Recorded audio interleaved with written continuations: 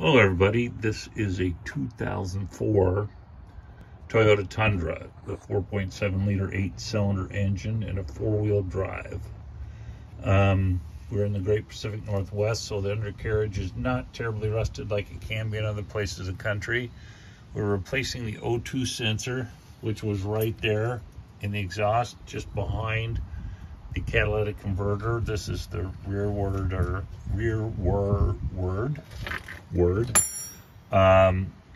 O2 sensor. There's one up in the engine compartment, of course.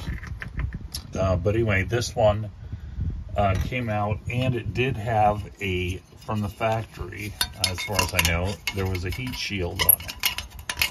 So I'm putting this other one back.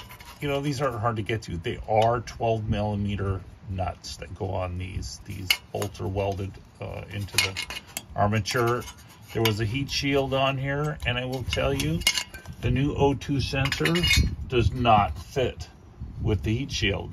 And you know, you learn that the hard way when you're trying to put nuts and bolts on. You just assume sometimes it's going to go back the same. But there is a gasket that I have with this new O2 sensor, and that goes on.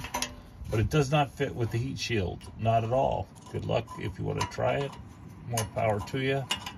Of course, I'm having a little trouble here anyway. So there it goes.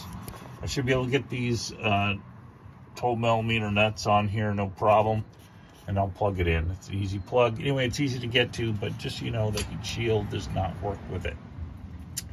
All right, good luck.